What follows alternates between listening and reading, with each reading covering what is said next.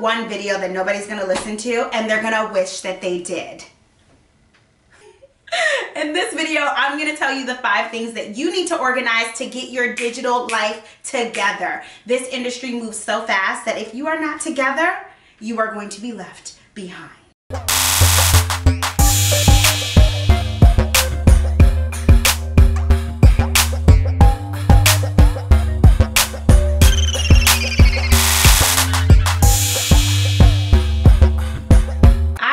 With parents in so many different ways.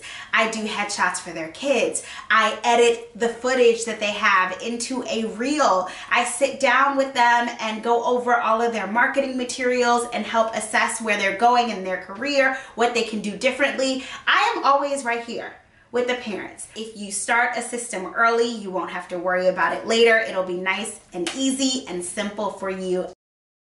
You should be living on Google Drive or you should be living on Dropbox. I don't know your life, I don't know your choices, but you should be somewhere that you can access from anywhere. And on that platform, you need to have 5 different things. Ready? Here we go. The first thing you should have a folder for is for your photos. You should have, within that photos, you should have headshot photos. Within that headshot folder, you should have mini headshot files and large headshot files, because you're going to need a big file so that you can send it to the printing, but you're also going to need that smaller file so that you can upload it to Actors Access and different websites and stuff like that. Also, in that photo folder, you should have just lifestyle photos of your child on an audition, or maybe photos that you've taken for their comp card. That should have its own separate folder. The other thing you need separated out is your video.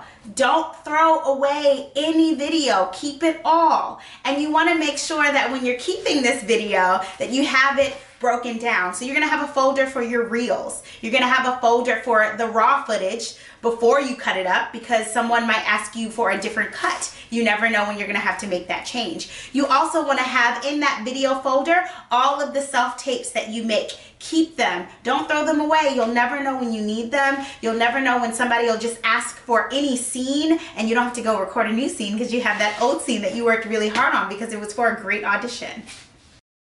Important paperwork. You're going to have contracts after contracts. You're going to have working papers, which you should already have, and you want to make sure all of those things are organized and in the same place, and again, accessible from anywhere. You never know when you're going to have to pull some of that information up. Audition logs. You should have notes from every audition that you've taken your child to. One, it shows you their growth. It shows them where they're growing, where they still need to grow. And also it keeps a really good log of the people that you've met in the industry, the people that like their work, the people who have cast them. And you want to get really good at those relationships. So you want to have really great records on them. And last but not least, keep a folder of all of the scenes and the scripts that you receive for different auditions, for different classes. You want to keep everything. All right, there you have it. Those are the 5 things that you should have organized for your or your child's acting career. Now, I said earlier, you want all of this stuff to be on a Google Drive or a Dropbox. It's important. You might say, I have it all, it's on my desktop. That's great, but you really want to make sure it's accessible from anywhere. You never know. With this industry, we move so fast. You might be out somewhere and they need a headshot like this. All right, your turn. Let me know in the comments below which of these things you already have organized. If you have it accessible from anywhere, if you don't, if you think that's important, let me know. I want to hear what you're thinking. I want to help you. Thank you so much for stopping by. You're amazing. Did you know that? I appreciate this. I really do. Hit the like button, hit the subscribe button, and as always, thank you so much for joining me. I'm wishing you love, light, and all that jazz.